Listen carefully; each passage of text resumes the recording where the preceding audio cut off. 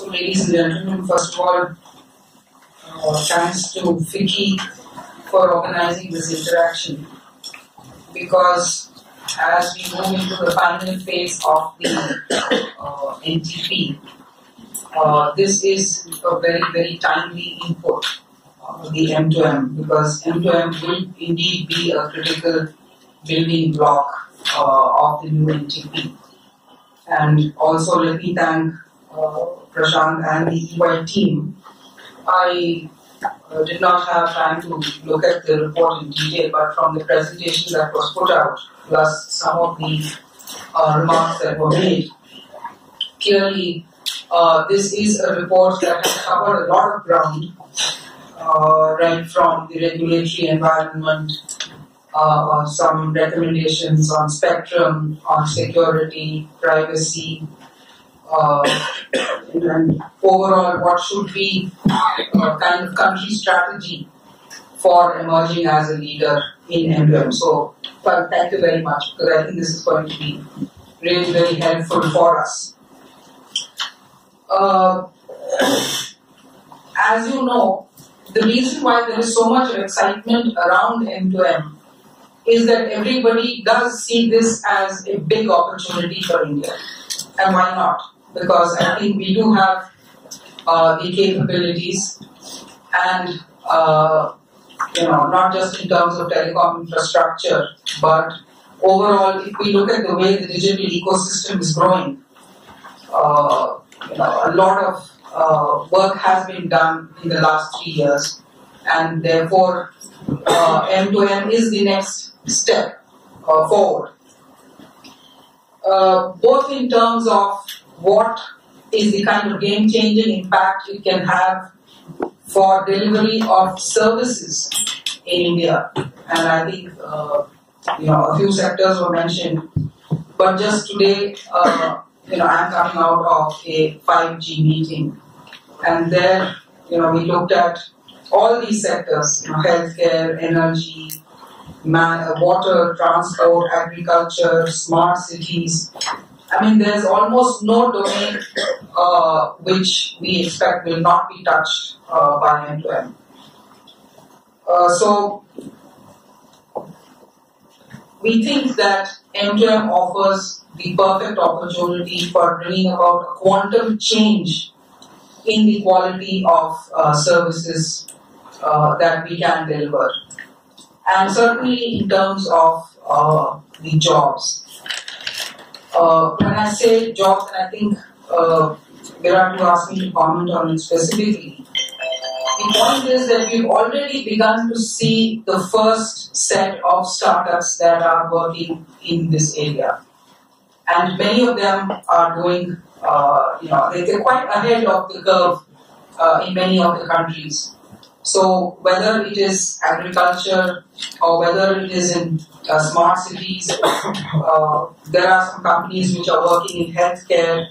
We've seen certain other companies working in water management. So I think there is a lot of excitement which is already out there, and we hope that once we bring in the NTP and we're actually able to get large sections of the industry mobilized, then really the full benefits of M2M we can be in a position to harness them.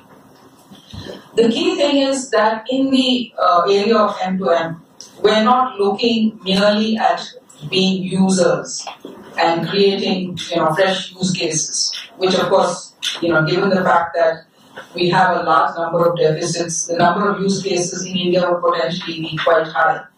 But the point is, we also want to be a technology supplier and a manufacturer, whether it is low-cost sensors which will be used in M2M, or in some of the software platforms that will actually be used for M2M. And that is where I think people are really excited, because we are beginning to see a lot of exciting innovation happening around these areas.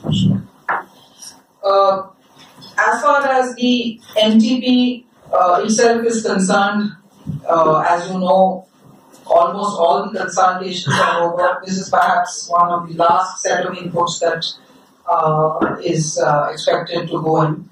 And over the next 2 to 3 weeks, we expect that we will be in a position to table the draft document. And then, of course, people will be able to respond to that. On M2M itself, as you know, the DOT has been fairly proactive. You already know the kind of work that has been done since 2015. And the TRI has also sent us their recommendations. So both the work that's already been done, the TRI inputs, as well as what we have got here today, will be going into the policy. Certainly, we take note of the fact that this is a highly evolving area, and therefore we do not definitely want a license-heavy approach to restrain the growth of M2M in the country. Secondly, we are committed to having a service and technology neutral ecosystem so that we can have a kind of free plug-and-play ecosystem developing in this area rather than making it restrictive. And therefore, the standards that this will be based on will also be open and interoperable. Open APIs. We've already seen with the India Stack, etc., that we've seen what kinds of benefits have already come from the UBI and other API open platforms. And so definitely M2M, one of the key things will be ensuring that the interoperability is maintained. I also take note of the suggestions that were made here that whether it is spectrum or whether it is quality of service, we should not start being prescriptive at this stage and thereby restraining M2M, and that we need to keep it open for things to evolve. And so we will seriously give consideration to that suggestion as well. So I think these are my set of opening remarks on this. We also, as part of the 5G roadmap, I think we need to commit significant resources, both from the government side as well as from the industry side, because unless we commit resources, India is not going to emerge as a leader. And so one of the things we will be looking at is how to ensure that there's adequate resourcing going into all this, whether it is in terms of the manpower or whether it's in terms of the actual capital investment that we need to go in. So we hope that we will have some innovative models and approaches that will be there, so that what we are aiming for is a kind of paradigm change and not just a mere incrementalism in some of these areas, because these are areas of huge opportunity for India, and therefore we need to create a regulatory environment that will help us to be strong.